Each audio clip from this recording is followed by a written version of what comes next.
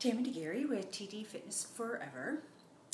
Tonight, I don't know if you've seen the post, and I'm talking about the talk, but I'm not talking about the sex talk. I'm talking about drugs. And I don't know about you guys with teenagers, but I have a almost 17-year-old, and it's kind of scary, the world out there today.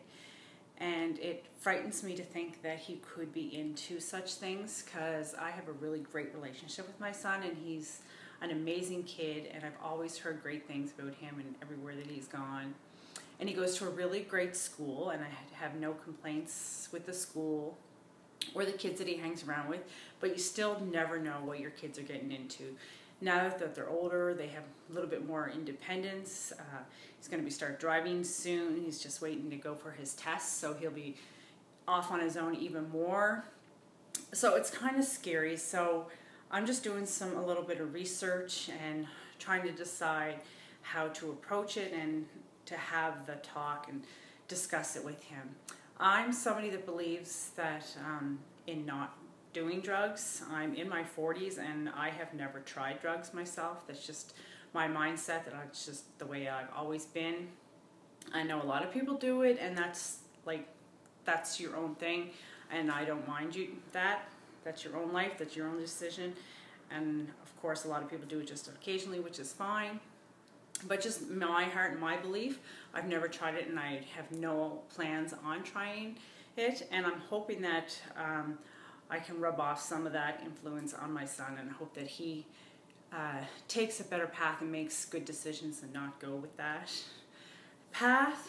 But you never know. So I'm just wondering if, for all the moms out there, or parents I should say, if you've had the talk and how you approached it with your teenagers and how to get them to avoid making those decisions. They really don't know.